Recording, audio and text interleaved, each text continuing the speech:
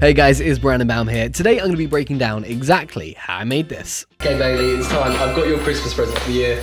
Merry Christmas. Yay. Oh, you got me a bigger present last year. Yeah, but Bailey, it's a magical teddy. Look, check this out. Just...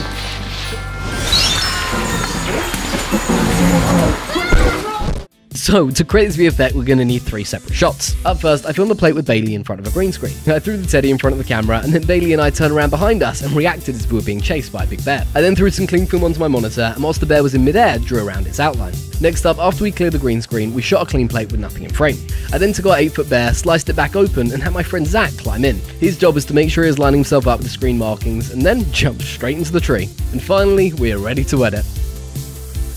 So as always, we're going to start off by opening up Videoleap, hitting the little plus icon and importing all of our footage. We're going to start the process by selecting on our green screen layer and dragging it on top of our main bear layer. We're then going to use the chroma tool to select on a clean section of green, and it's going to key it all out. Now that we can see both shots at the same time, we're going to want to synchronize them so both bears fall at the same time. So I'm just going to slide backwards to the point the bear in the background jumps. Then I'm just going to drag backwards on our top layer to try and find the point the 2 teddies cross over. Perfect, now let's test it by hitting play and making sure both teddies fall at the same time. Great, now I am super happy with that. Now we can see we've still got the little teddy in shot. To remove this, we're going to start by hitting on the opacity and dragging this all the way down to 0, just for now. We're then going to find the last frame where our teddy's in shot, then making sure we've still got that top layer selected, press on mask and create a rectangular mask. We're just going to create a small mask going just around the teddy.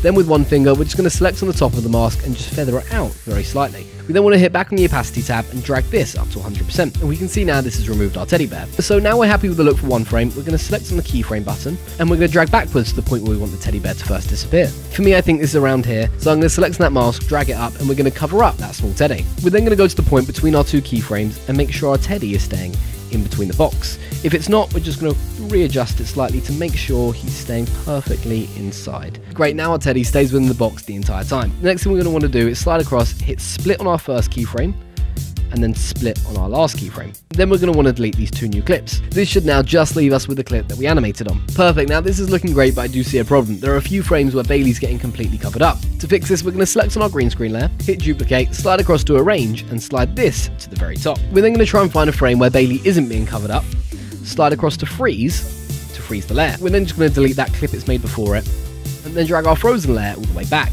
Select mask, and create a rectangular mask around Bailey. So after a lot of fine tuning, I think I'm happy with how that looks. Because there's only a couple of frames we needed to cover up, I'm going to slide forward 2 frames, hit split, remove that first layer, then slide backwards, hit split again, and remove that last layer. Perfect, now we are almost there. We've transitioned our small teddy into the big teddy. We now need to sort the beginning of the clip out. And whilst me and Bailey are talking, you can see the big teddy in the background. We're going to find the point where we want the big teddy in shot for the first time, select on the layer, and hit split. Then we're going to zoom out on our timeline and select on our clean plate. We then want to drag our clean plate between these 2 layers, sandwiching it between them. Then on my toolbar, I'm going to slide across to arrange and make sure it's on number 1. This now shows the plain green screen between me and Bailey. I'm just going to trim this clip at the point we made the split, and finally we have this. Okay Bailey, it's time. I've got your Christmas present for the year.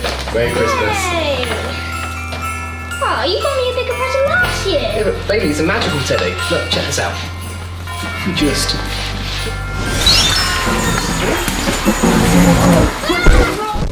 Now, that tutorial proves your creativity is limitless inside of Videoleap. I want to see you guys at home recreating their VFX, upload your versions to TikTok and Instagram using hashtag Videoleap and making sure to @myself, Brandon_Baum. As always, I'll be taking a bunch of my favorites and throwing them to my stories. So guys, good luck.